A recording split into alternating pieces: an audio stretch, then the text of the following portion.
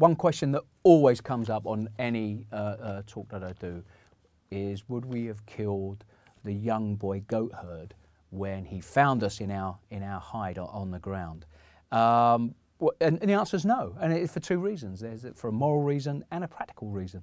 The moral reason is that, you know, we're, as Dinger said, a member of the patrol, we're sort of the SAS, we're not the SS. You don't go around slotting sort of young 7-year-old boys. But there's also a practical reason for that. And the fact is that if you did get caught, you wouldn't last 5 minutes with the local population, because the women alone would just rip you to bits and enjoy every minute of it. So it's all down to, you know, if you breathe in, you're winning.